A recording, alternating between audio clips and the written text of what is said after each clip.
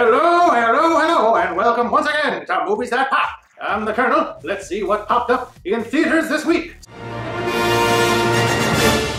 So, here we are, after 4 movies attempting to set up a DC Comics extended universe, each of them experiencing varying levels of critical and audience enthusiasm, some behind-the-scenes turmoil, reshoots, and loads of speculation. Justice League finally is arriving in theaters. I have seen it, and I can report that,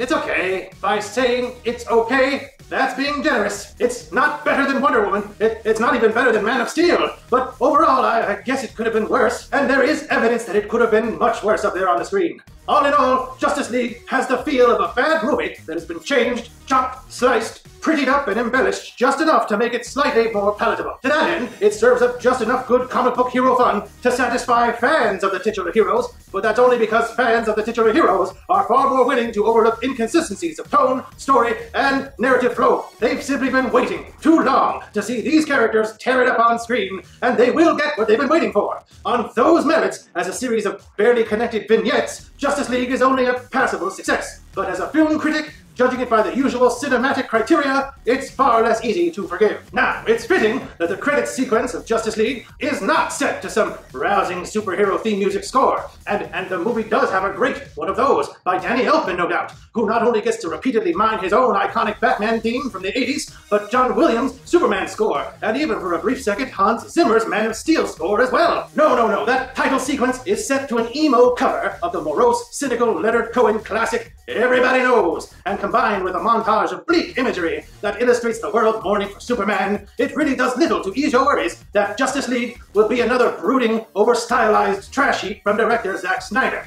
who left the film halfway through due to a family tragedy and was replaced by the Avengers director Joss Whedon, leaving some to speculate, and such speculation was encouraged by how lengthy the alleged reshoot process was, that Whedon would be lightening up the film and making it more fun. But during that opening montage, as you hear lyrics like, "Everybody knows that the fight is fixed," the camera pans past a homeless beggar on the street with a hand-scrawled sign that simply reads, "I tried." I really think that guy should have been played by Joss Whedon in a cameo, because it's pretty obvious he did try to save this thing. But hey, he's Joss Whedon.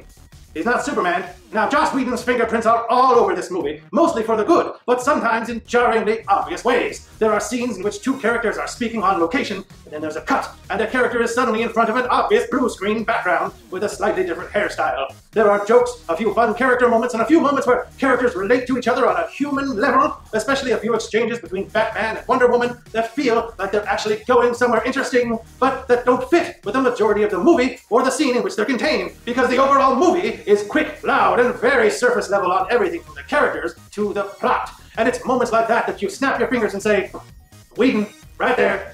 That was Joss Whedon. Oh, and then there's the matter of Henry Cavill's face. Yes, as has been much publicized, Henry Cavill had to do a lot of reshooting after he had grown a thick mustache on his face for Mission Impossible 6. That means they had to quickly and expensively erase the mustache digitally for every scene he reshot. And because his face doesn't look quite right in certain scenes, you can tell which ones were added in post. That's how I know that Whedon has had a positive influence, because those scenes are pretty good. Does what I'm describing sound a little chaotic to you? Because hey, that's how it felt. The fingerprints are there. They are noticeable. And as a result, the movie feels like a sort of Frankenstein's monster with so many limbs and organs transplanted in that the overall body has rejected them and the whole thing goes haywire. Thankfully, the story isn't as convoluted as Batman v Superman. In fact, it swings way over to the other extreme of being overly simple. There's this generic, uninteresting CGI bad guy named Steppenwolf who needs these 3 boxes to destroy the world, see? And I tell you, the film tries so little to get you to care about the stakes that once he even grabs one of those boxes off screen. Instead, the movie's too busy introducing us to people like Aquaman, who looks cool, but who we never really get to know in a meaningful way. Ditto times 2 for Cyborg, who is actually the most interesting new hero who gets shockingly little elaboration, including what exactly his powers are and how they work. And we also get the Flash, who provides some great mugging and comic relief. We meet each hero, we see a couple of their ancillary characters who will surely show up in their own standalone movies later, and then we're off to another noisy, messy, unintelligible set piece, or some hand-wringing, or some bit of exposition-heavy dialogue. Yes, they talk about the threat all the time in this movie, but none of them really seem that scared of it, nor that motivated to stop it. Compare Wonder Woman's attitude here to how ardently she was striving to do the right thing in her own standalone movie, and how passionate Batman was about killing Superman in his previous outing, And look at them both here. They both seem like they're going through the motions. And Affleck especially looks like he barely even wants to be there, just rolling his eyes every 5 minutes at something. And so it goes for a movie that was delivered to theaters practically still dripping wet from the finishing lab, and with bucket loads of sometimes very cheap-looking CGI substituting for grandeur. It surely has been lightened by Joss Whedon, sometimes literally. I mean, I saw this movie in Dolby Vision laser projection, and in some night scenes the black sky was speckled with noise, like the picture was supposed to be darker, but someone went and color corrected the heck out of it so you could just see everything more clearly. But even that literal lightening of the mood can't make a cohesive story out of this mess. I award Justice League with a heavy heart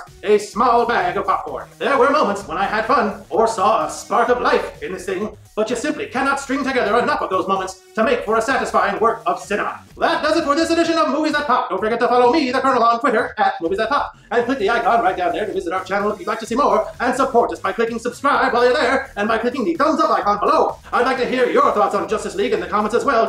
Let's please just keep it civil and spoiler-free, okay? In the meantime, thanks for watching. I'm the Kernel, and everybody knows the boat is sinking. Everybody knows the captain lied.